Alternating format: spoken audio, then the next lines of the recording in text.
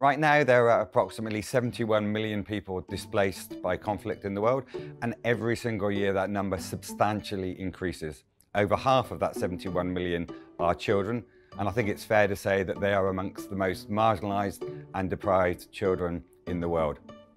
The Predictive Displacement Tool that Save the Children developed in conjunction and collaboration with BCG was an innovative attempt to harness the capacity of predictive analytics in the space of displacement.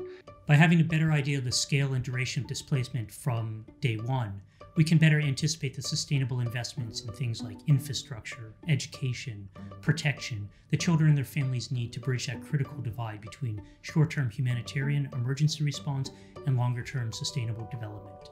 This also allows us to better evidence-base the proposals we give to donors. We're immensely proud to be partnering with Save the Children and the meaningful work that we've done together.